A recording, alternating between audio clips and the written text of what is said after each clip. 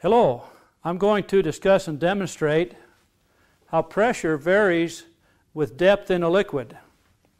We have an equation here that describes that. The pressure is equal to the density times the acceleration due to gravity times the depth of the liquid. Here I have a diagram. This shows the depth h, the distance between the top surface of the liquid and the pressure point in question.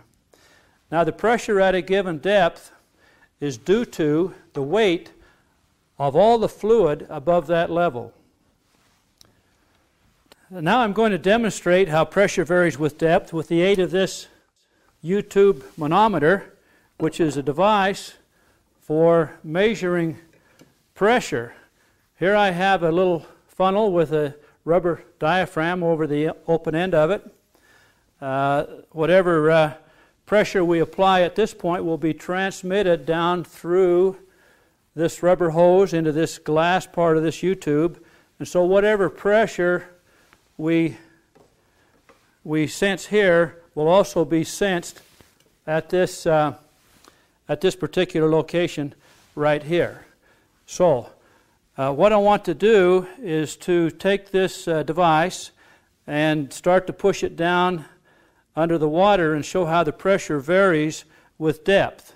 Before we do that, I'll just show you how this works here. If I apply a little bit of pressure here, we can see that the right side goes down, the left side comes up, and the pressure difference that we have between inside of this apparatus and outside, which is the side over here exposed to the atmosphere, that pressure difference will show up as being proportional to the height difference of these two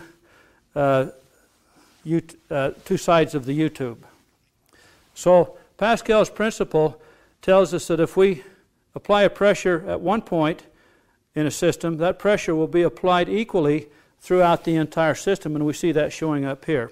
So we're going to use that principle here along with this manometer to show how the pressure varies with depth in this particular tank of water. So as I start to push this under the water, we'll see, get this out of the way here so you can see those U-tubes here. You want to watch this side go down, this side go up as I start to push this down under the water.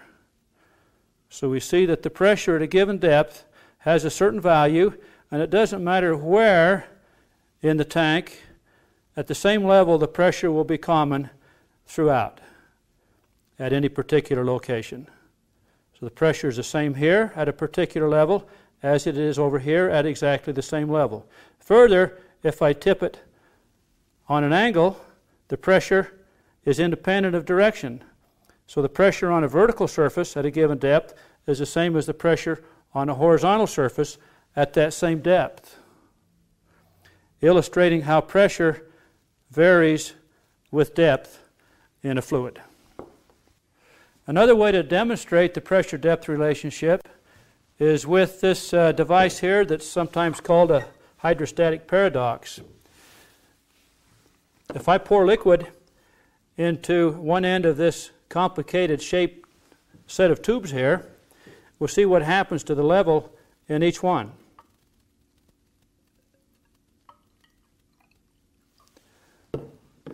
And we see that the level in each tube is the same, and illustrating that the pressure across the bottom is common, the pressure across the top is common, so the pressure difference in each tube is common, and therefore the height should be the same in each tube, illustrating that the pressure is directly proportional to the height and does not depend on the shape or the cross-sectional area of the container.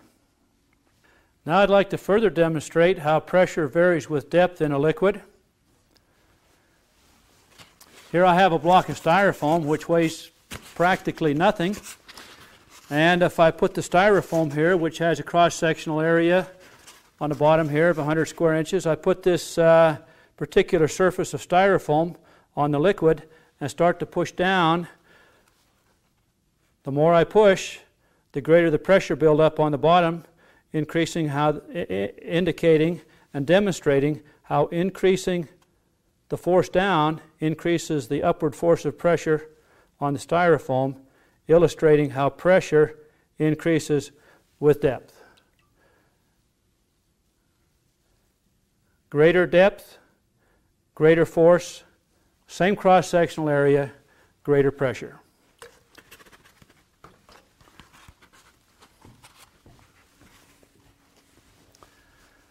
Now I can further illustrate that again with this U-tube manometer. This is a device for measuring pressure. When I insert this into the liquid at a certain level, this tank is 6 inches deep, this tank is 6 inches deep. Notice that the cross-sectional areas are very much different from one another. I go to a certain depth here, say 6 inches deep in that particular tank, and I get a certain pressure difference read on the U-tube.